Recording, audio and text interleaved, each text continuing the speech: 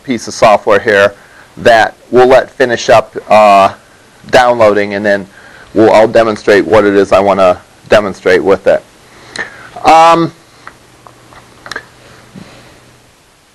To review the example that we had,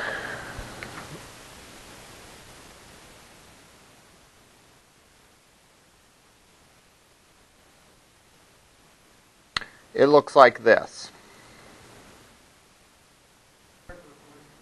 Yes, I did.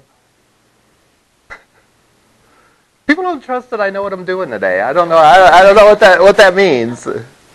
That phone doesn't work. I had to go across. That's why I stepped across the hall to do that. This is the example that we had from last time, and the issue was, of course, that with that background image, it obscures a lot of the text.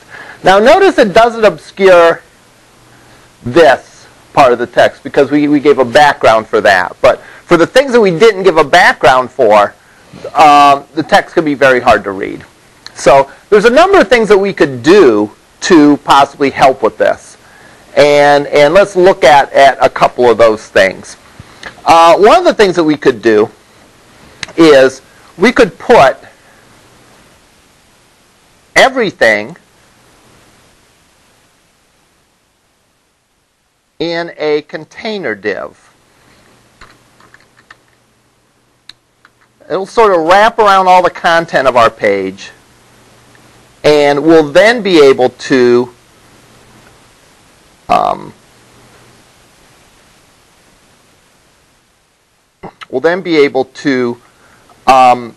put the image around our content as opposed to our content just over top it. It'll be obvious what I mean when I show it to you. So what I'm going to do is I'm going to change the HTML to put a container div. And you'll see this in a lot of examples and a lot of actual websites. So I'll go and I'll put a div. And sometimes people call the div wrapper or container. I usually say container. And what this will be is this will simply be a container or a way to group all the content on the page. So I put a div around all the content on the page. I'm going to go and save it. Now, what I'm going to do then in my style is I'm going to set the style for that div to have a background. Now, this will be a third kind of selector. We've seen two selectors already. We've seen HTML-based selectors, such as body, site, block quote, h1. And we've seen a class-based selector, where I say everything that has a class of Lincoln gets a certain style rule. What I can do in addition to that is I can do a style rule based on an ID. And the syntax for doing that is putting the pound sign and the name of the ID. And I can say background white. So everything in the container div is going to have a background of white. So it's going to look like, let's go and save this.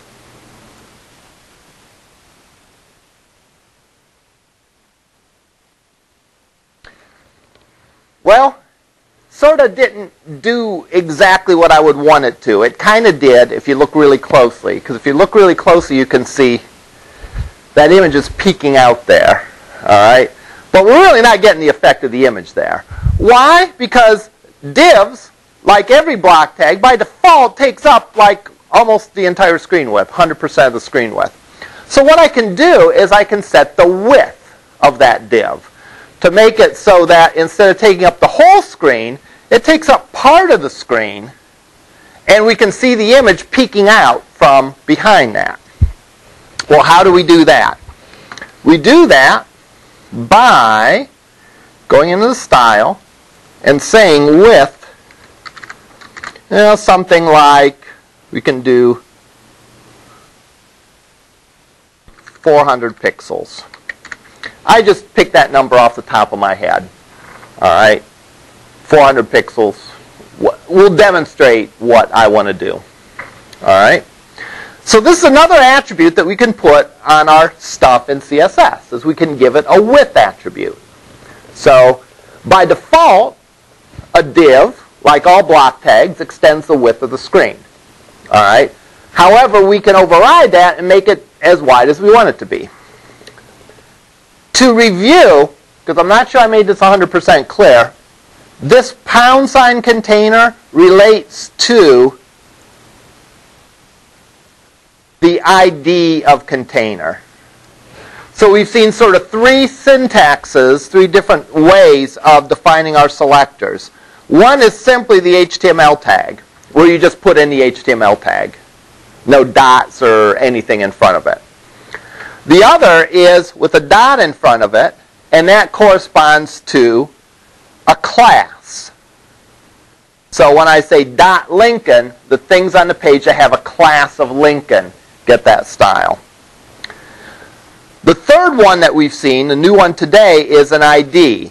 So an ID of container, that gets the style of # container. So the # indicates that we're styling based on a class. The # indicates that we're styling based on an ID. The dot indicates that we're styling based on a class. Now, what's the difference between a class and an ID? An ID ought to be unique. That is, there shouldn't be two things on the page with the same ID. All right. Whereas permissible to have, two things on the page with the same class. If you think about it in everyday life, there's only one student that has a particular student ID. There's no other student. Whatever your student ID is, you're the only one that has that. An ID identifies someone specifically or something specifically. All right. A class, however, can describe a group of people. We could talk about a class of students, for example, of CISS majors. Well, there's more than one CISS major. There can be a bunch of CISS majors. And there can be another class of accounting majors. And there can be another class of nursing majors. So when we talk about a class of something, we're talking about a situation where there can be many members of that class, many things having the same class. But when we talk about an ID, we're talking about only one thing having that given ID. So now, people had asked earlier, like, how can we make exceptions? If we want everything on a page styled a certain way, but we want something to be styled a little bit different. We have three choices. If the thing that we want styled different is a specific HTML tag, we can use that.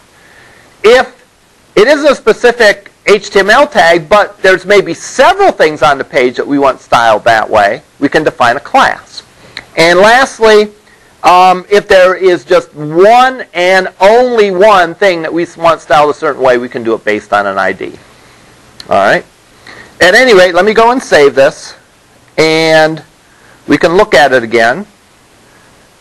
And there we kind of see it, but it's kind of still not really the effect that I want to. All right. What I can do is, that would help this out, is maybe put a margin on the page. So I can say something like, margin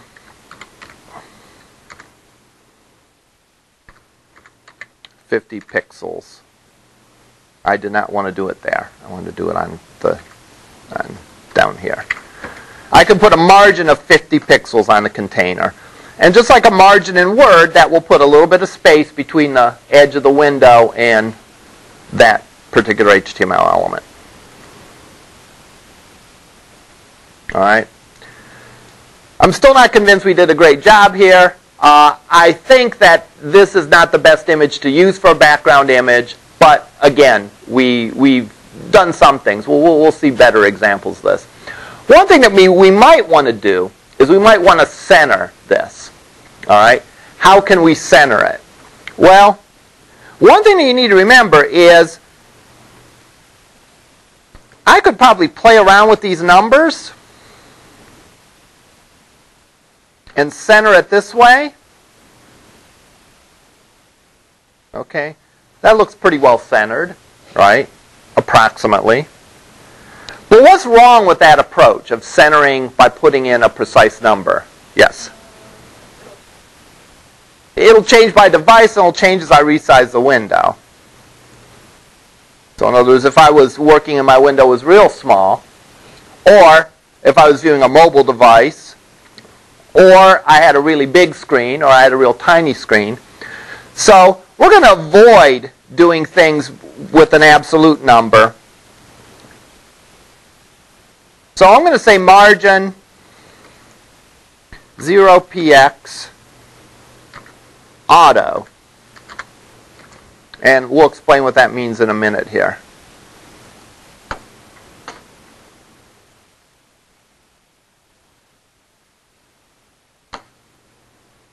Now notice that as I make it bigger or smaller,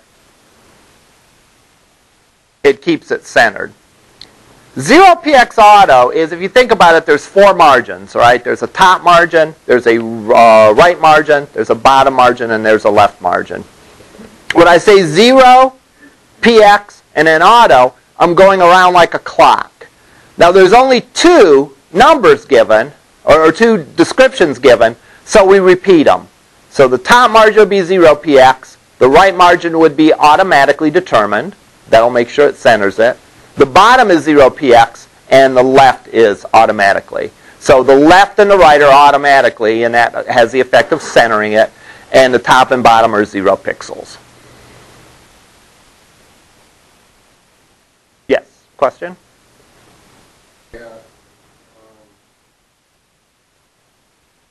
With 400 pixels, width of what is 400 pixels? The width of the container div. Right. And that container div goes around all the content. All right. Now, there's other things that we can do too. All right. One of the things that we could do instead of doing this is we could fade the image to make it a little bit more like a watermark. All right. So, I downloaded a piece of software called the GIMP. Now the GIMP is photo editing software, and the one nice thing about it is absolutely free to be used. It's an open source product and it's free, and you can, anyone in the world on any platform of computer, or at least the main platforms of computer, Macs, PCs, and Linux, can download it and use it for free. And it's an industrial strength photo editor. It's not some rinky-dink piece of software that only has only has very limited functionality. I encourage students especially to look at open source alternatives. Open source software is software that is created by people that like to program. All right, and people work on these products and people share their results for free. There's a tradition going back in computers of people, when they do something cool, wanting to show it off and wanting to make it freely available. Steve Wozniak of Apple Computers, he didn't want to sell Apple computers when he first came up with the Apple II. He wanted to just give away the design so anyone could make their own Apple computer that they wanted to. All right, which is like unthinkable these days, right? But at least with software, that sort of tradition maintains with open source software. So I'd encourage you, anytime you want to download something, a piece of software, to look for an open source alternative, because then you can use it for free and it's legal. For example, Microsoft Office costs what? I don't know. It costs $100 maybe. The best deal you can get right now is $80 for a 4-year license for Office 365. Yeah. All right. Fair enough. So $80 for a 4-year license to Office 365. You could say, well, that's not that much, but well, yeah, that is kind of a lot. All right. Especially when you consider that there is an open source alternative called OpenOffice that you can download.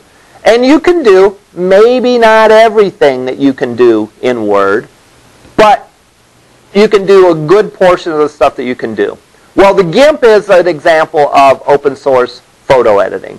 And it is at least comparable to Photoshop, which is the big one that many people often buy.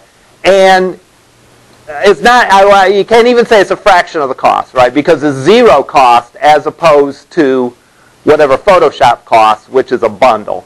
Do you know what Photoshop costs off the top of your head? Or CISS216 is under $50. Okay, $150. All right, so I'm going to go and edit this with the GIMP. It's the first time I'm using this, so it might be asking me something, or maybe this is just some initialization. It does take a minute to get this thing fired up, especially since the squirrel on the computer is slow today.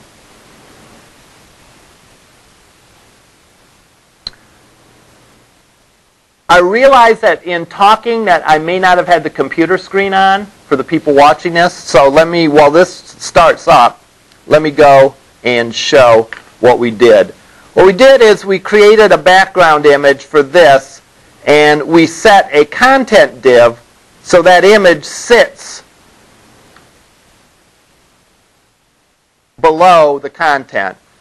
The manner in which we did that is I created a content div, or a container div, that goes around all the content on the page, and then I created a style rule for it that says #container, give it a background so that the text can be visible over top the image. Then I gave it a width, and I set the margin of 0px and auto, which effectively centers that. All right, so now I have the image that I want to edit, open in the GIMP. Can be a little intimidating at first, but there's tutorials online and you can work through it. And it's worth a little bit of work to save yourself $150 with Photoshop and all that. What I can do is I can sort of make this look like a little bit washed out, so that the image is faded a little bit. I can play around with the brightness and contrast here.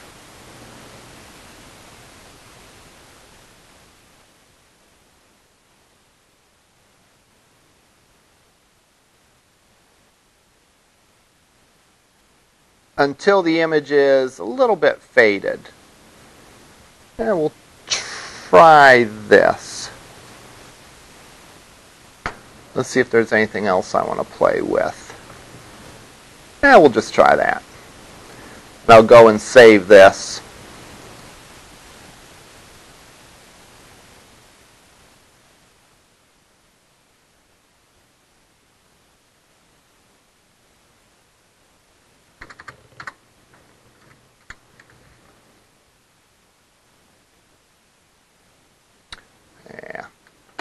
Got to export it if I want to save it as a JPEG.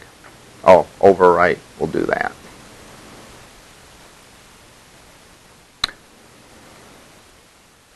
So now if I go and look at this, that image is faded a little bit. All right? Which means that I might not even need the background color. So I might be able to get rid of the background color on this. And now maybe the image and the text won't interfere with each other. All right. I'm not convinced I'm quite there yet, but you get the idea. I'm moving in a direction. And by fading it enough, I can possibly make it where the text can sit on top of the image and still be legible. What they would, what they'd call that in Word is like a watermark. All right, where you can see the image kind of on the background, but it's not it's not obtrusive. The other thing we could do, we put a background here before. The other thing we could do is make the background, we could make the text sitting on something that is transparent. So if we do this, if we go back to where it was before, it looks like this. I could make that white instead of a solid white. I could make the white transparent.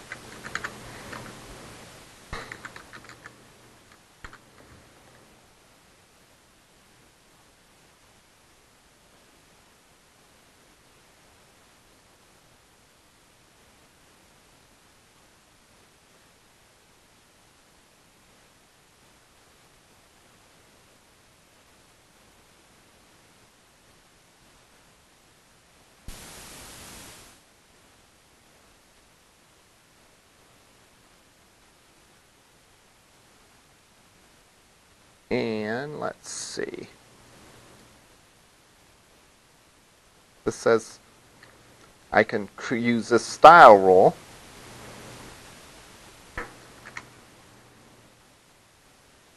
And I can paste that code in here.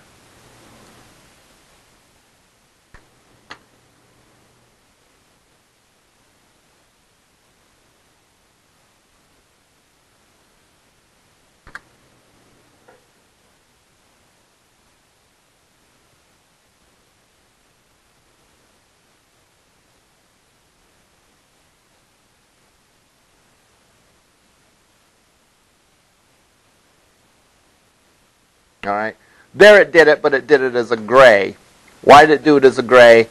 Because the color is set RGB 000 transparent. 000, as we know, is black. So it's making a transparent form of black. What we want is we want a transparent form of white.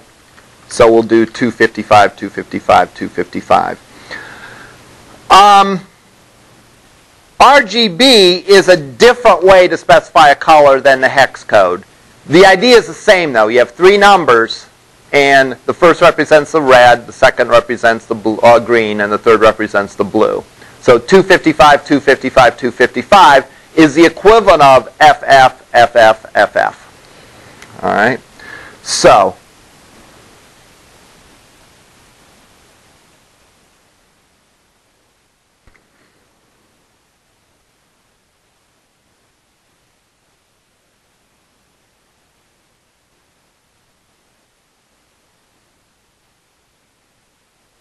all right, there we have it, and again, that makes the text a little more readable, all right, and yet the image is still sort of peeking through, all right.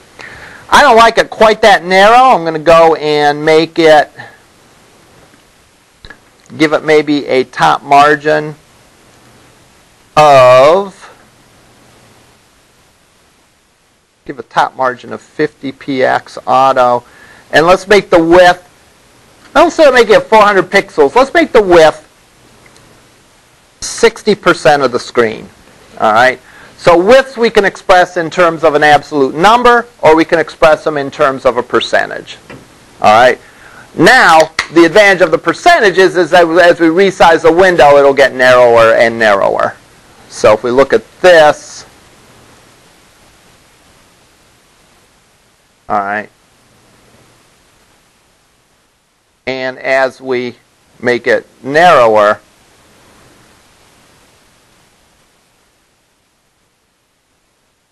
well, it actually makes the div more narrow than the picture even. What can I do for that? Well, I can put on a minimum width, maybe 300 pixels. Then it will get smaller and smaller, but it'll never get smaller than 300 pixels. As I go here, at a certain point, the resizing stops. So, how many parameters you can line up? You can line up as many as you need to. So the only thing you need to do is you need to do the name of the attribute, a colon, the value for the attribute, then a semicolon. All right. Now, I'm just throwing these out here as just new CSS attributes. You know, you can look them up. The ones that I use often, I remember off the top of my head, so I don't need to look them up. Something like transparency, as you can see, I did have to look that up because I don't do transparent backgrounds all the time, so that didn't jump out at me. So I had to go in and Google it. So you have different code for that transparency, like it's different ones for different browsers. Yeah, essentially there are slightly different style rules depending on the browser. Yeah. That's why the word background is listed twice, and that's why these two things are in here. It's just different ways of doing the same thing. I can. That basically knows how to communicate with the browser when people go to load it. It knows what. I guess it's simpler than that. There's 3 rules or 4 rules listed there. The browser will try to do all of them. All right, and it'll be able to do some, but it won't be able to do others. And as long as it can do one of them, you're going to get the transparency. Right? As long as it can do one of the 4. And the statement that the person that put this code out there says is this covers just about all browsers. So, With this extra CSS folder, so that was the linking page. We have another page, right? yep. This, how will we control the container and the other? Well, we have to put the HTML for the container on that other page. That was the one piece of HTML that we did change here. Most of the HTML we've left intact. If I want to go to Washington and change that, I have to go and add the same container div.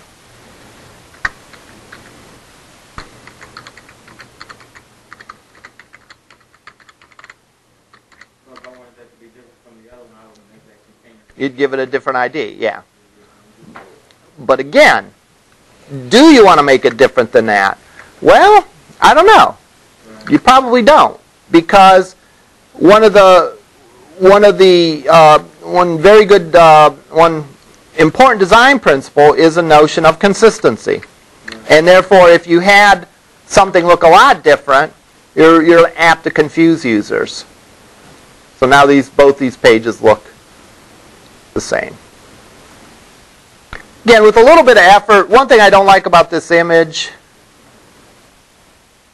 I'll fix it, is there's actually a big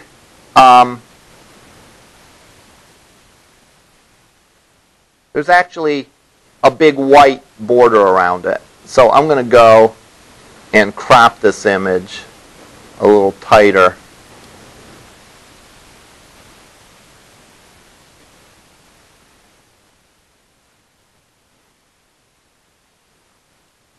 And save it so I don't get that goofy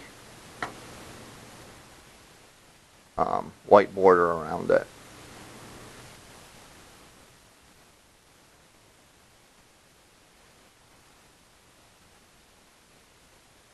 All right, that's kind of the effect that I wanted. Instead of having that gap there. Now, the image is actually like this.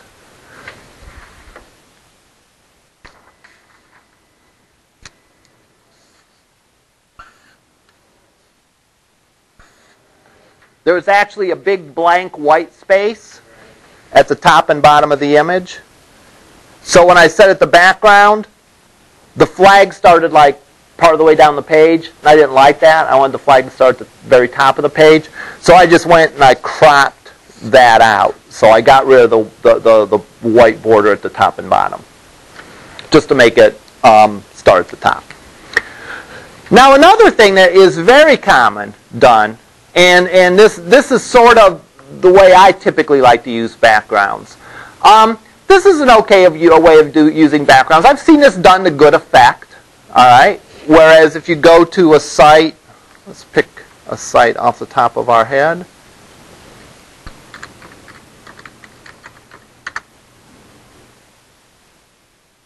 All right. Here's the home page if you go to Tumblr. It's a little hard to see that. Let me refresh it because I know it randomizes it.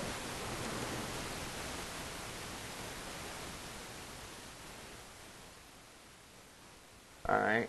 There you might be able to see that better than the other ones. There's a big background image, and the way that is set up, you can read the text because they made sure all their background images were very dark and they made sure the text is very light. All right. So that could be a very attractive way to do a background if done correctly. If done poorly, we're back to where we were when we came into class today, where it interferes with the text and the legibility of the page. All right. So having one big giant background, that can be done okay. That can be done well. All right. So I'm not suggesting to avoid it. One small problem with that is you're downloading a big image. In this case, the flag image is 107 KB, which I suppose these days really isn't that big. All right, that's a relatively small image. But bigger photographs could be big. It could be, you know, as much as a meg, let's say. And again, while connections of the internet are faster than they ever have been, the size of your page is always a consideration. And you don't want to throw extra stuff on the page if it's going to make the download go slower, and especially if it doesn't really add any value. So what is often done with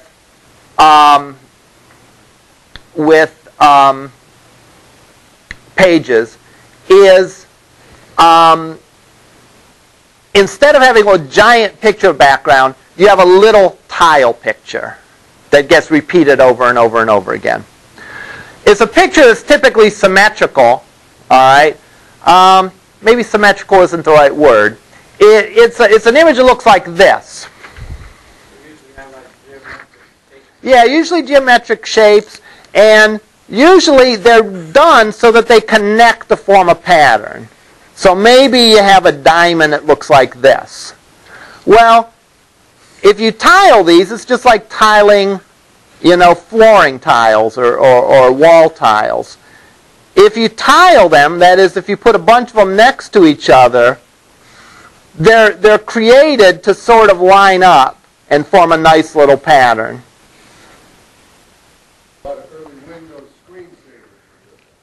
Okay, fair enough. Yeah, it's used a lot, the idea of tiling. So the advantage of that is you're not downloading a big giant image, you're downloading a little tiny image. And again, since it's not like a photograph of something, you have a little more control over the colors. The problem with a photograph, like if I was going to take a photograph outside and I wanted to use that as a background image for my page. If you look outside, there's a big variance between the lightest and the darkest that you're going to see. So the issue is that it's just about always going to interfere with something, right? If I, for example, were to take a snapshot out there and made the text white, all right, where the lamps are, if the text fell up against the lamps, it would be hard to read. If I made it black, the text black, where the text lined up with the bushes might be hard to read, with the shadows of the bushes. So it's kind of hard to use a photograph as a background image just because of that, unless you have very tight control over the photograph.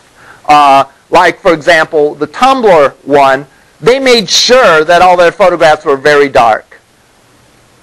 So when we go to Tumblr's homepage, all right, again, the very first time they make a liar out of me. And again, you can see that's a little bit awkward to read. All right, that's a little more typical because it's dark enough where the white text doesn't interfere with it. All right, where do you get these tiles? Well, there's programs that create these tiles. And there's also online available for them. And again, like any online resource, you should probably give credit to where you got it from. Let's do a search for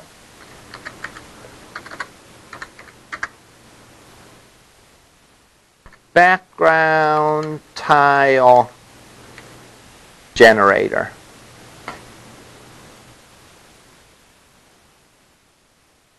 And what we can do is we can go and we can make a little tile here. All right?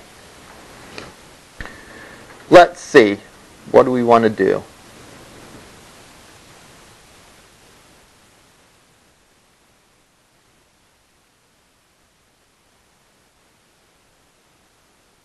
Let's pick this one. All right.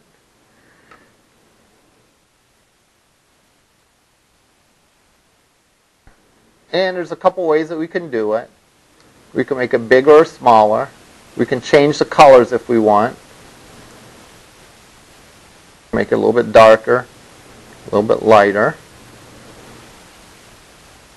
Or we can change the shade that we want.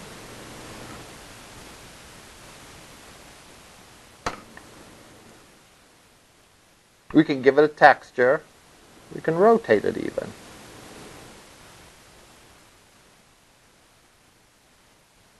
Ooh.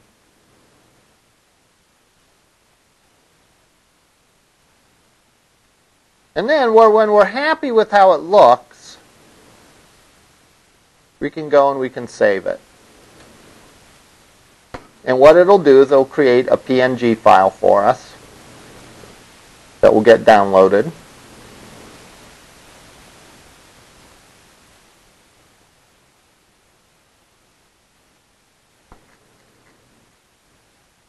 I'm going to make a copy of the Lincoln page.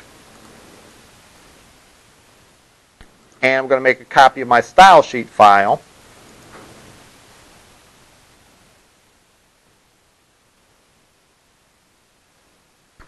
And I'll use this other background on my pages.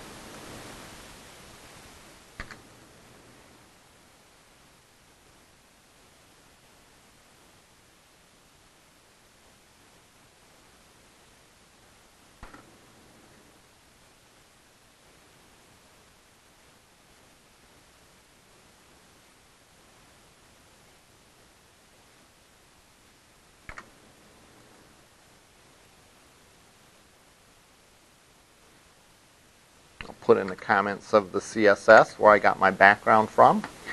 And I'll go in and download it to the downloads folder. I'll put it on the desktop.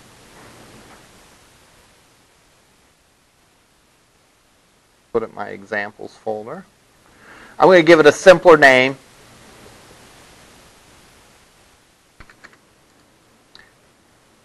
BG. Now it says it's a PNG image. I have neglected to go on and turn on the extensions so I know exactly what the file extension is. So it's bg.png. And I can say background of the body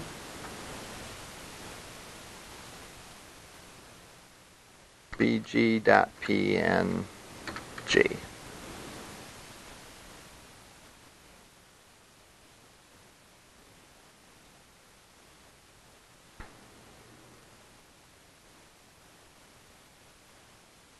Oh, I need to point that to the new style sheet file.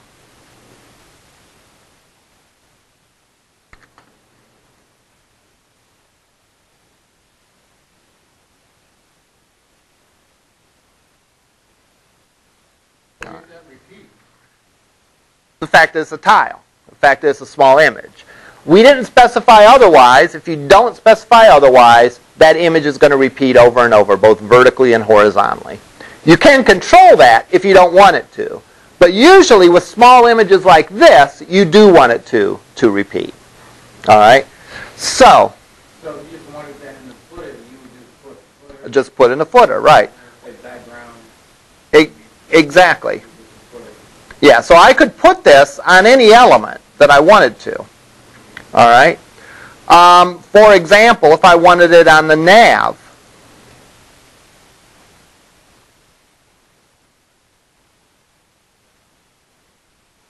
let's go here, and what do I want to do? The body you're going to put on there. I'm going to put it on the nav, right. I could do this and say nav, and then it'll just be over the nav. Now in this case, that makes those links impossible to read. What can I do to fix that? Well, I can do this. I can say nav A color white. Oops.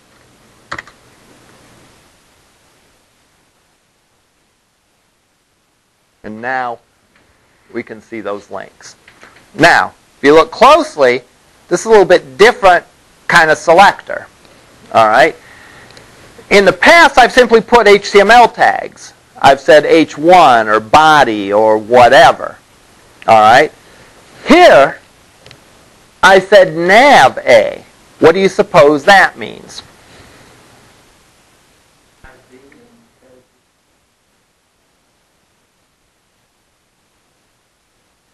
No, these are both HTML tags. These are both HTML tags, right? So nav A, it means all the links in the navigation section get styled this way. In other words, if I have a link elsewhere, let's see, do I have a link elsewhere?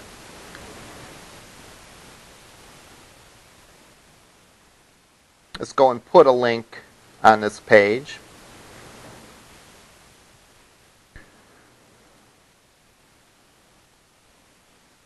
I'll just throw in a link to Google.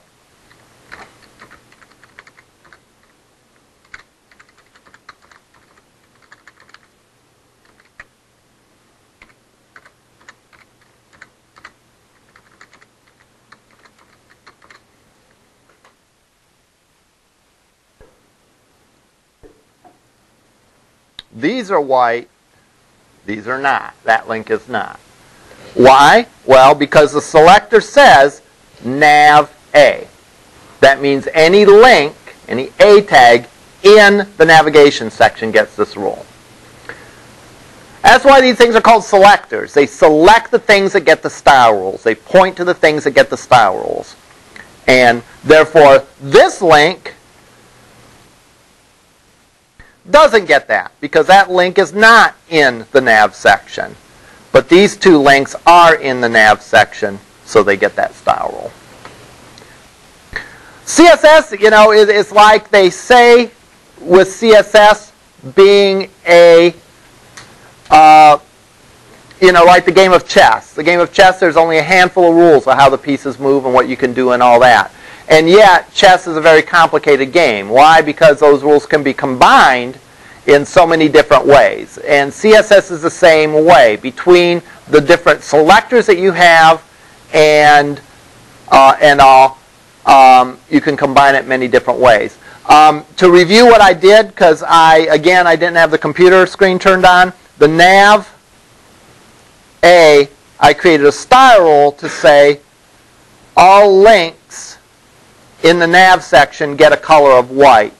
And then I put the background of the nav section to be my little tile. And this is the end result.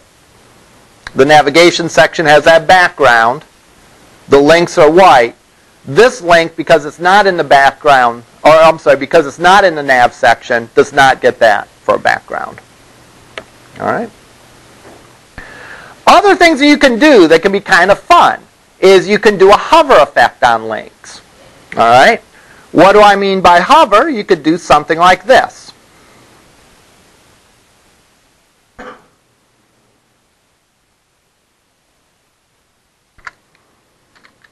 Nav A : hover. That's a little bit different kind of selector. That's called a pseudo class. In other words, when you do this, when you hover on the link, that is when you have your mouse over on it, I could make the link yellow.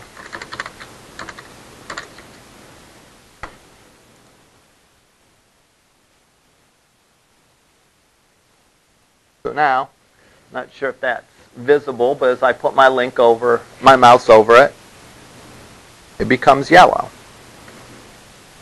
Or I could say, when I hover the link, make the background white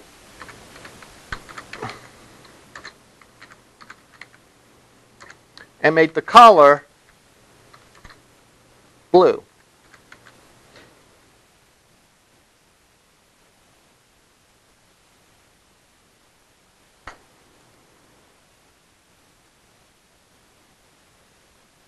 We can do a little mouse over effect.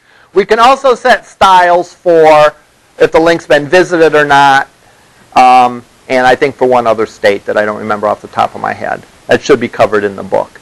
But You can get a lot of functionality with this, and just through the combination of selectors.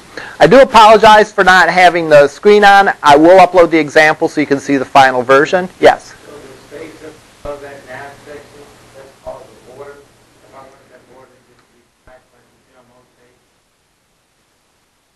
how most pages that very top element. Like an image go over there. Okay. On CSS, I would change that all border. Well, I'm not 100% sure of what you mean. One thing you could do, for example, and again, do keep in mind that we're not, there's a lot of CSS that we're not covering. One thing you could do is you could put a border around your container. So I could say border 10 pixel black solid, and that would put a border around this. All right. Other thing I could do is if I wanted the body to be a different color, I could put on the body, I could put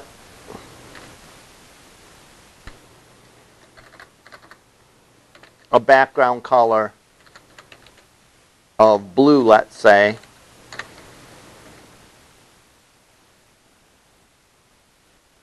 Then would have that. Oh, that's not too swift.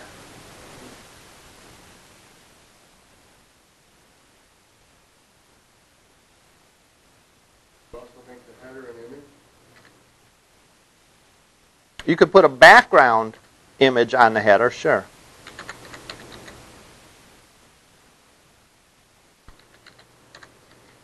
You could put an image in the header as well.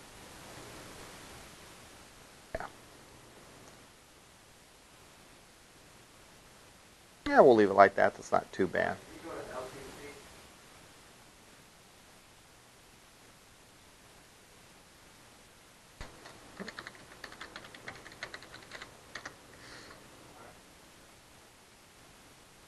Okay, so what is that section right there where it says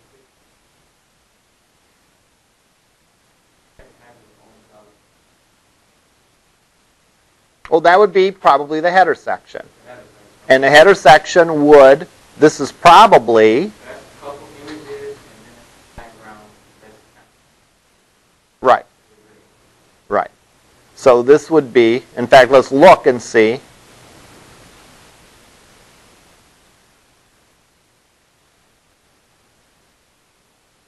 The image goes like this. The image is a transparent PNG, and this is a gradient that goes from darker tan to more of a white. And that is the header.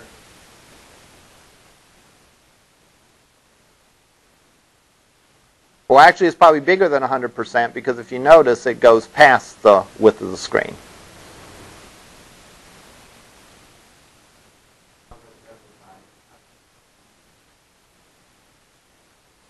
Well, it does. So obviously, this doesn't use 100%. Maybe it uses, 1,200 pixels as the width, and this monitor isn't big enough. You'd have to look at the code to decide that. Other questions? All right, we'll see you up in lab.